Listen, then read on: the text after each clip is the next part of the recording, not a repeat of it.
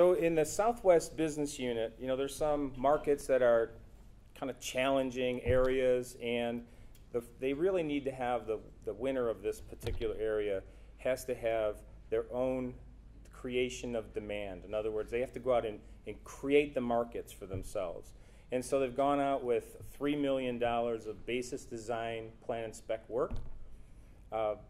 They've increased their sales by $2.2 million, increased their city multi-sales by $1.8 million, and this company earned a very prestigious DSG award in 2018.